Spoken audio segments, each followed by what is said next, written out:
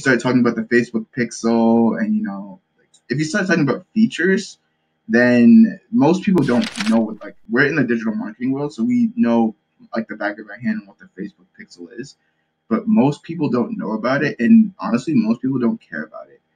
And honestly, people don't really care how you get them appointments or customers. They just care that you're getting them appointments and customers, right?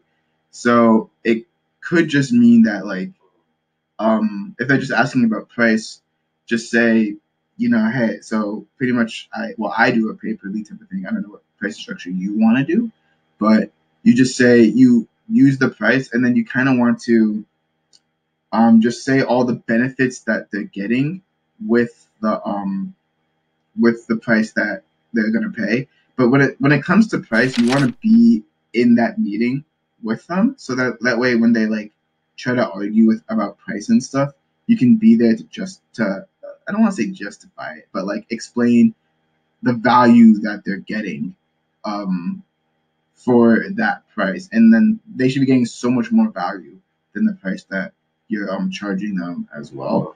Um, so pretty much when it comes to specific information, you want to pretty much use the information you have and list the benefits. Like instead of saying, Facebook pixel management, you can say we can show ads to people who are already familiar with you, and because of that, since these people are already familiar with you, they are 20, 30 times more likely to buy.